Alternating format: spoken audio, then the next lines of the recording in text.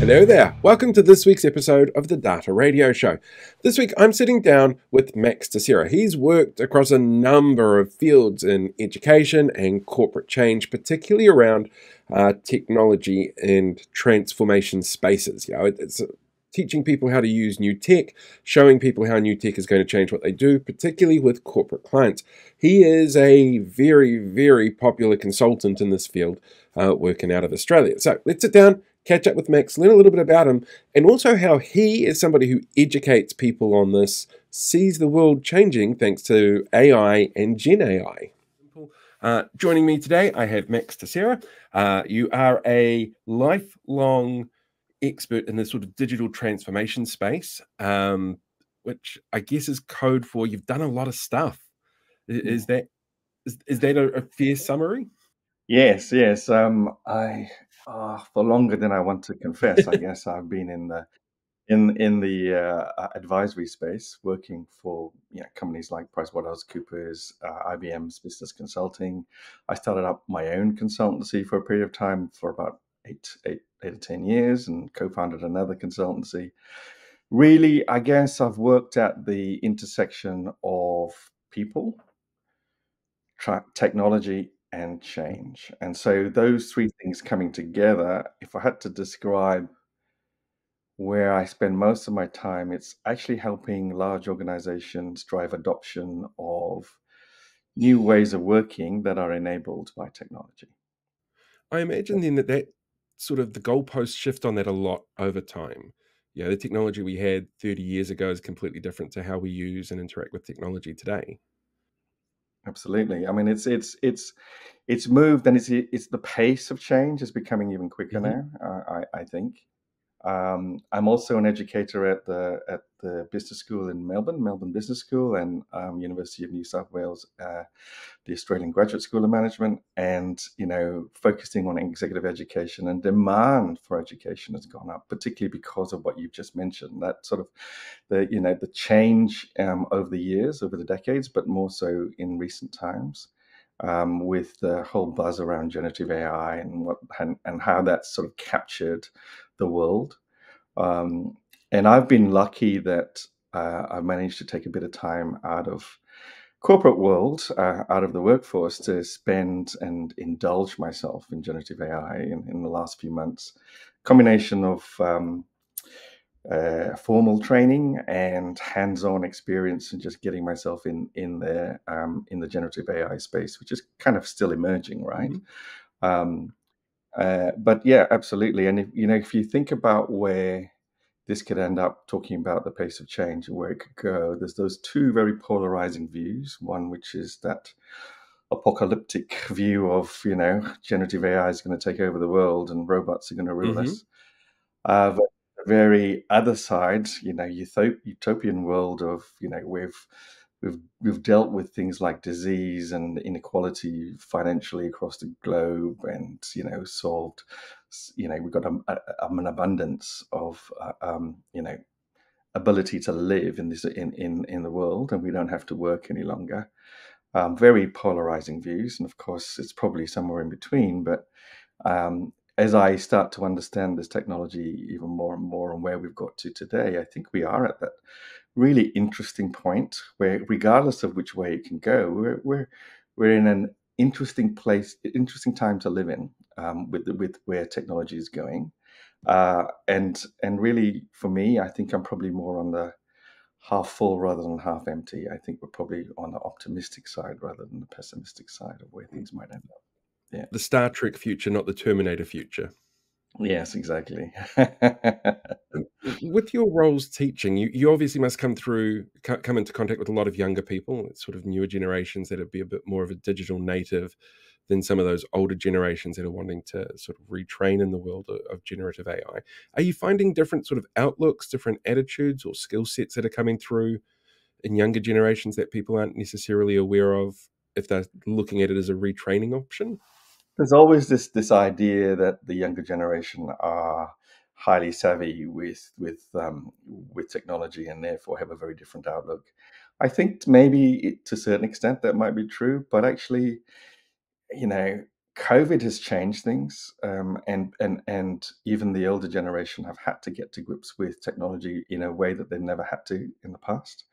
And so I use a litmus test of my mum and dad. They're sort of churchy people, and you couldn't go to church, so they got their masses through streaming online, and then they started to get into that whole thing, right? And so very these are people who are 80 years old. And so having to kind of order your groceries online. And so things have changed. So yes, there is a difference, the younger people. My focus on education has been at the executive level, and what I do notice is that there's even more demand from an older generation to understand. With a change management lens on, when you think of what it's going to take in large corporates to change, education is a really important thing. And quite often in the past, education, change management interventions have included things like training, but that's been very much at the operational level. Whereas what I see with generative AI is actually a demand and a need, even if there isn't a demand, there's a need from board level to executive level to middle management to the rest of the employees. And so actually everybody's hungry to understand this better. Either they're hungry for it or they don't know that they need it, but they do need it in order to be able to succeed. And so from a change management standpoint, actually thinking about AI literacy across the organization and what it's going to take to support organizations, exploit these new technology as it comes through. AI literacy is a really important component, and it goes across the board. Do Yeah. you find with those people coming in for change management plans and sort of working out how they're going to do that, any kind of misconceptions that people bring to the table? Is there a common misconception around what AI offers or the way it's going to change things? Common misconception. I guess the thing that comes to mind in particular would be that they're captured by generative AI. And so there's this idea that generative AI can be used across the whole of your value chain. And that is right, but actually it may not be the best tool for the job. And so the misconception really is around understanding traditional AI and generative AI and understanding that there are horses for courses. And so people are in this consumed by generative AI and what it could offer, and quite rightly so, because it's quite different. Um, but um, but at the same time, I think you're going to miss a trick if you just focus in on generative AI. Actually, there's a whole load of technologies out there, and traditional AI and machine learning is actually equally important. Yeah, How do you think AI is going to change your job? my job. Well, Yeah. I think that AI is actually going to change everyone's role. It's already starting to change everyone's role. And quite often there's actually that's interesting because as humans we tend to, I guess, overestimate the impact on the short-term impact of new technology and underestimate the longer-term impact of technology. And so when you think about it, I've heard a lot in the press about Goldman Sachs. Goldman Sachs put out this. They're a conservative organization, right? So they're not the most, out there risk taking organization, and so they put something out that's been used consistently in quotations in the press, and their research, which was done with an economic lens, and they took the analysts and they looked at 2,000 roles, and they said, and the focus was, although they said AI, the focus was generative AI. What can generative AI, if we break down the 2,000 roles into its tasks, where can generative AI actually make an impact? And the misquote is that um, is that generative AI will replace 300 million roles across full-time roles across the world. 300 million. Yeah. And if you think about that, if you just let's explore that for a second. So 300 million, the estimate of people in the workforce today around the globe is 3.5 billion. So 300 million is about almost 9%. Let's round it up, 10% to make it easy for a conversation. That means, Paul, for every 10 people you know in the workforce, one person will lose their job, fully lose their job to generative AI. And that's generative AI, not just AI or not just technology. And there's a whole load of other things that are disrupting the market and disrupting the future of work. Now, that's a lot when you think about it. Well, I think that's a lot for a conservative organization to make that prediction. But actually, it's a misquote, because what they actually did was they said that the cumulative compound effect of generative AI through production sort of productivity improvements would release the equivalent of 300 million full-time roles. That's not the same as 300 million roles disappearing, right? And so actually, I think that in the short term, the focus will be on optimizing and automating tasks as opposed to full roles. Eventually, if you're asking me, your question was, how is it going to impact my role? Well, it already is impacting my role, but I think it'll impact everybody's role, but not necessarily now. I don't think that I'm going to lose my job now because of generative AI. And most jobs are going to be, over time, yes, there's likelihood is that every role and every job will be impacted to one extent or another. And there will be job losses, in my view. There will be job losses. But it is not as drastic a change in the short term, I think. In the long term, yes, but in the short term, probably not. And so, yeah, we've got to be careful about what's reported in the news, I guess. That's not new to anyone. That's true. That's definitely true. Have you come across people who have that fear that, oh, Gen AI is here, I'm out of work? Yeah, it's going to make everything we do redundant. I think the fear that people have is that the execs in large businesses are making decisions that will impact on people's roles, and people don't know that it's happening, and so they're kind of worried that that's happening. So there's this sort of, are they worried that they're going to lose a job tomorrow? Probably not enough people are paying attention to that, I'd say, because I'm not saying they're going to lose their job tomorrow, but there are things you can do to prepare. And so, are they? But they're probably more worried that things are happening in the background that they're unaware of, and so, what should I pay attention to is probably part of the issue. In terms of the sort of the corporate world out there looking at options for them, and looking at generative AI as say a cost saving measure, do you think that there is, for somebody like yourself who does consulting as an example, do you think there is concern that you should have, that they're going to start relying on something like Gen AI to learn about Gen AI, so they don't necessarily feel they need that human interaction to actually guide them? Sorry, can you express that question again? I'm So, not sure. if you're dealing with, say you've got an executive team, and this is from a personal experience, where you have Yeah, executives who think new product, new technology, great idea, will focus on that. Gen AI is often pitched as, this is going to give you the answers. ChatGPT is going to tell us everything. yeah. So we don't need to have that human interaction anymore. So how does that impact, say, a role like yours, where you're there helping people sort of navigate these changes when they think that the changes are then the answer itself? Yeah. Okay. Yeah. So, is there still room for human interaction? Is that Yeah, is that yeah, what's really it's pretty much. save our roles? Is Hmm. sort of the underlying question that sits behind that. Well, the scenario we talked about before of abundance, etc. If that does happen, then there's probably no need for people to work. So yes, that could happen. But will it happen in my lifetime? Absolutely not. Will it happen in my children's lifetime? Possibly not. But my grandchildren's lifetime? Possibly yes. If I have to think of some kind of time frame. So how are we going to get there?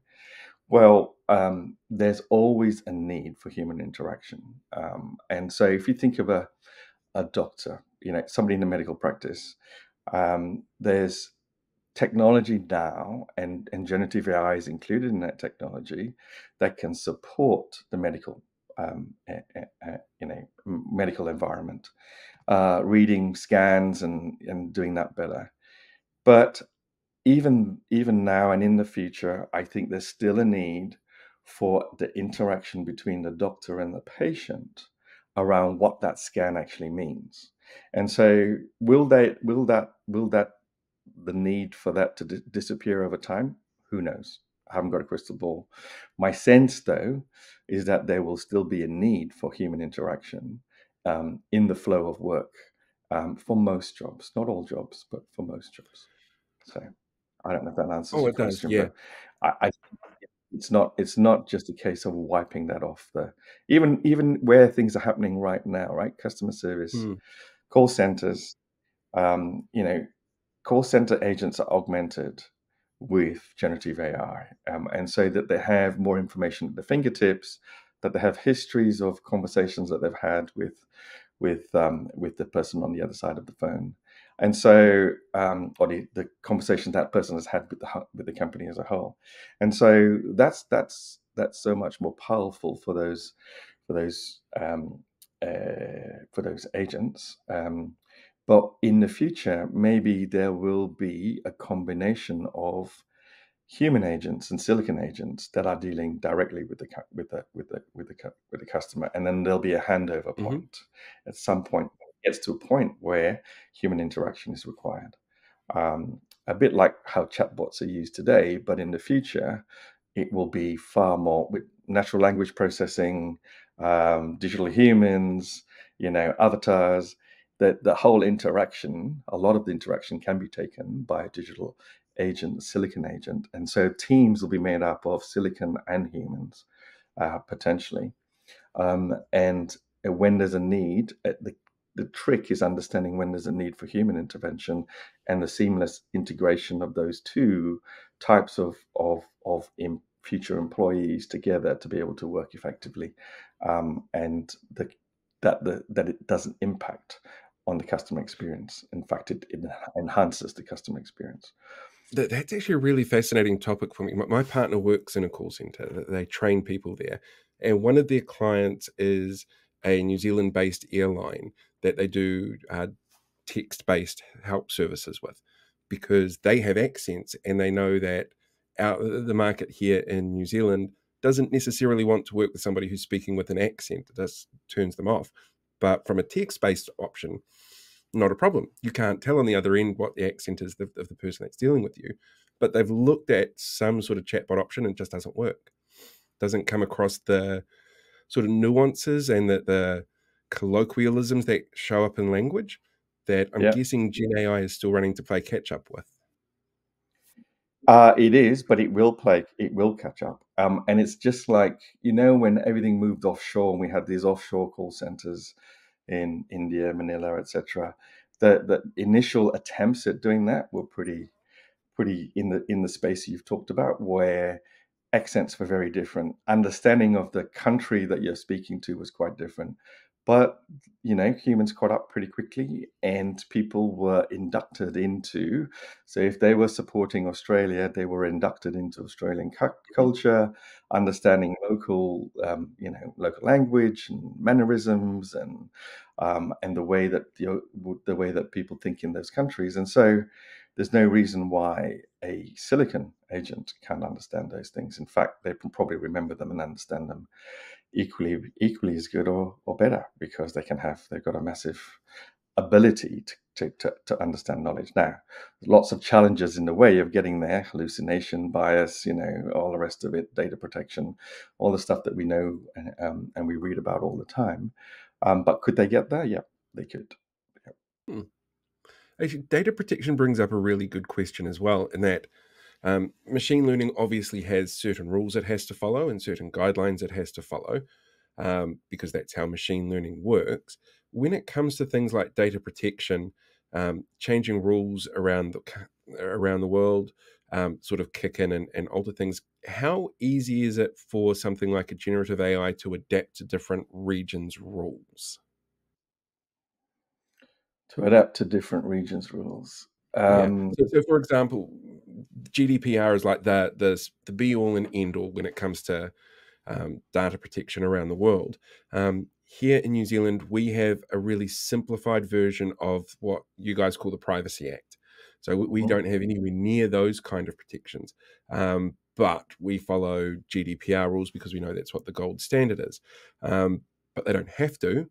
Like there's nothing that forces a New Zealand-based company that's not dealing with European markets to follow those rules. They tend to. For something like a generative AI model, how easy would it be to sort of upscale from, look, this is basic Privacy Act to GDPR and incorporate it, or would it be? Are we more likely to see people going like, this is the gold standard of what the outcomes should be, so we need to generate machines that do that? Um, right. So I think there's two elements to this, right? And so one is the application of the legislation and the adherence to it. And at the end of the day, we're still in a place where generative AI isn't defining itself. We're helping it define itself. And so humans are the ones that are putting the guide rails in, they're developing the applications that sit around the use of a large language model. And so large language models have the capability to understand masses of data and translate that.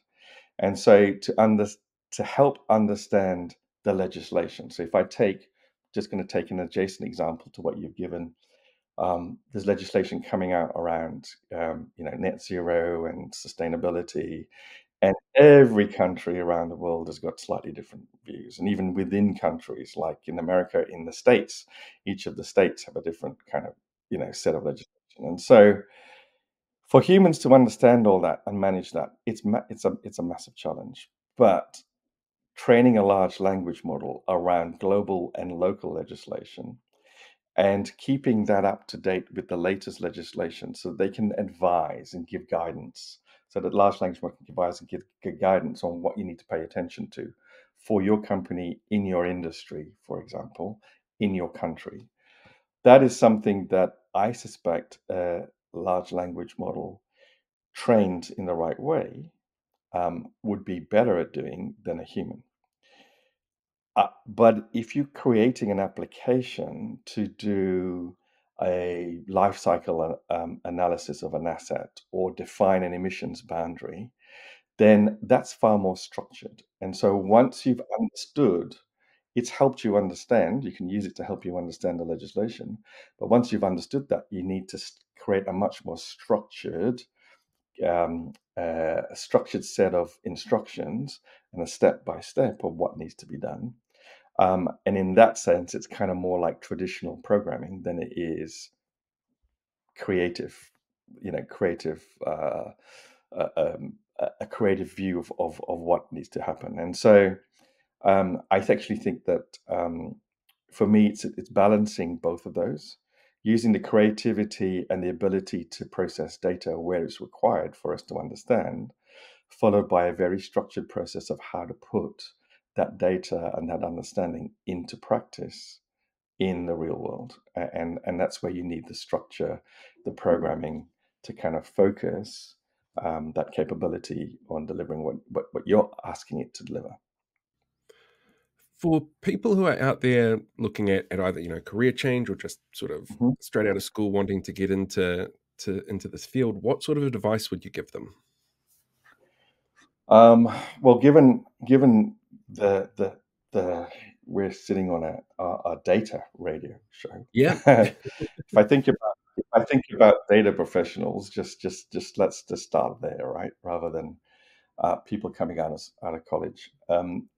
Data professional, whether you're a data analyst or a data engineer or a data scientist or even just thinking about the space, I kind of go back to first principles and at a fundamental level, generative AI and the traditional AI, the secret sauce is going to be no surprise to anybody on the call, but the secret sauce of getting that stuff to work is data, right? And so that whole idea of garbage in, garbage out, But it's even more pronounced than that. Um, you know, data professionals are the closest profession, the profession that's most likely to be able to pivot and succeed in the future world of AI.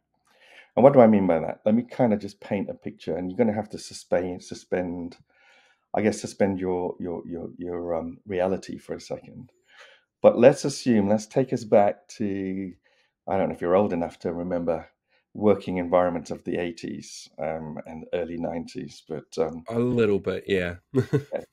and so in those times, mobile phones had just come out. Not everyone had one, but a lot of people did have one. It was starting to get used at work.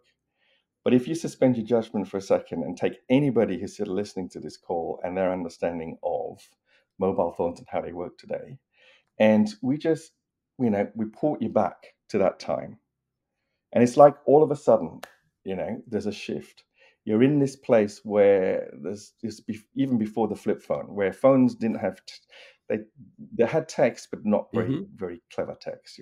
It was quite cumbersome. And a mobile phone was usually largely used for making calls. There was no GPS. There were no Mm. cameras on it, and you're plonked in the middle of a corporate environment, knowing what you know about your favorite Samsung or your iPhone or whatever else you use, and all the capabilities that we now take for granted, and you're asked to help the rest of your colleagues understand what you could do with an iPhone or a mobile phone with all the capabilities that it has. You could Mm. do it, right? You could start to think about how an organization could use it because you're in that space. And that's the way I see data professionals, actually.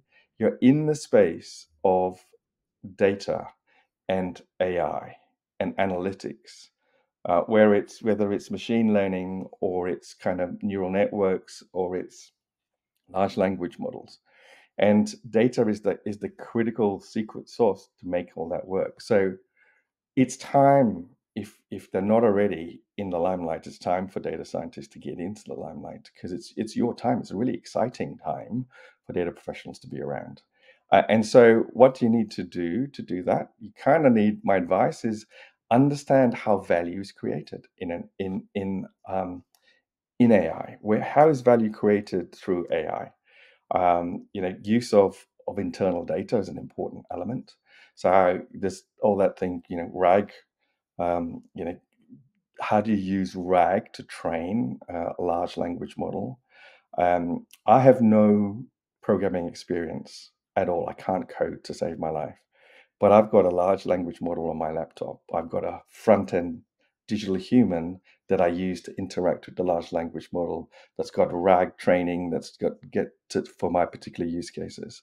That's done on low code, no code basis. And so if I can do it, anybody with an understanding of data has got a head start. So understand how value is created. Think about agentic workflows, which is kind of just all coming out now. How does that create? How do you think about workforce where some of the work is automated and some of the work is human or oriented? Um, AI in the flow of work. Where can AI be used? Just get yourself around and understand things like, bigger isn't necessarily better with large language models. And so some large language models do things that are much more creative really well. Others do things that are much more structured, like programming really well. Understand the differences of a Mistral versus a Llama, and getting your head around that stuff is what will allow you to be that person who's brought the iPhone from the future into the 1980s and help your organization deal with the opportunities that can present itself by generative AI, but also the challenges and risks. We talk about typical common risks like bias and data privacy and cybersecurity. But if you think about your industry and the use case, the specific use case, are there any dangers associated with that? Specifically, like I mentioned the medical practice. How do you get generative AI, if you happen to be in an industry that's focused in on medicine, how do you get generative AI through the whole stages of approvals that might be required, and what do you need to do to ensure that generative AI product will adhere to those stage gates that are required to go through. So massive opportunities for the data scientist, the data professional, to be involved in pivoting and really just flourishing in this world is what I'd say. And so get yourself prepared, and you've already got one foot in the limelight. Just move into it, because actually, whilst what's different about generative AI to traditional AI is it's accessible. There's two things really. One is speed, and one is accessibility. And when I think of speed, is it really different? AI has been around for 50 years, but it didn't take off the way generative AI is, and it's because people have accessibility and speed. The speed at which things are changing. I'm amazed at what we can do now, which we couldn't do 6 months ago. Things like text to graphics or text to video. Those things are coming out on a daily, weekly basis. And so, it's the speed of change is one thing. And that's very different to how it was before. I mean, if you remember, people compare it to dot-com Hmm. internet, but I'm old enough to remember how slow it was when internet started. We take it for granted, but you had to put a modem, connect the Yeah. phone to a modem, and that The whole the process. internet screamed at you when you tried to join it. It was yeah, Yeah, and it dreamed it took forever exactly. to download a single picture. Totally, totally. And so, and where that took a long time to change. Whereas now with generative AI, the evolution, the innovations, there's a whole lot of hype, yes, but there's also some real innovations that are coming out, and they're happening at the speed that they haven't happened before. The other difference is accessibility. So, so organizations and individuals are getting accessibility to those because you don't need to be a programmer, like I just explained. I've got all that stuff on my laptop, but also to use ChatGPT, you don't even have to be a particularly good prompt engineer. You can actually use it with just the natural language that you would normally use, and you'll get better over time. You get better results, but you can use it. What the challenges is understanding how to use it and optimize it, understanding the risks associated with it, understanding what I talked about in terms of value. Where does value come from in this new generative AI space? And so, whilst in the old times of machine learning and AI, traditional AI, to get it to work, you had to have business people, IT people, and data scientists together in a room, and you couldn't engage with the business people because they weren't Mhm. interested. Now you've got a whole load of business people who are so interested in this. But what they don't realize, because it's so accessible right now, is to actually optimize generative AI solutions. Getting RAG to work is a real challenge. It's not as easy as just sticking your documents in and getting, vector databases and managing the data that's in there and keeping it up to date and chunking it in a way that a large language model, all very technical, and data related challenges. And so, to get it to work, you still need data scientists, you still need business people, you still need technologists in a room together to get it work. And the core component that's going to draw everybody together to make it work is data. And I think that if I was a data scientist or somebody thinking about getting into the data space, it's great. It's a really exciting time. Yeah. Perfect. One last And question for you. How do people find you online if they want to connect? oh, yeah. LinkedIn's probably the best way to get in touch with me. My surname is Teixeira, Theseira. So these IRA. There's not many of us out there, and so Max Theseira on LinkedIn. You can find me quite easily. Would love to connect with people, and follow my posts. Get in touch. It'd be great. Yep, absolutely. Fantastic. Thank you very much, Max. It's much appreciated. I learned heaps today. I don't know about that, but you've been very kind to listen to my ramblings, and yeah, hopefully they resonated. Hey, thanks again for watching this week's episode of the Data Radio Show. or listening if you're on the podcast version. Don't forget you can track Max down really simply by following the link that we've got in the bio to his LinkedIn profile. He says he'd love to connect with people, wants to get to meet more people from around the world, so you know what to do. Just follow that link. And don't forget to like, share, subscribe, tell people about this content piece, let everybody know what's going on so that they can check it out as well and maybe learn a little bit from it. Until next time, have a great week, and may the force be with you.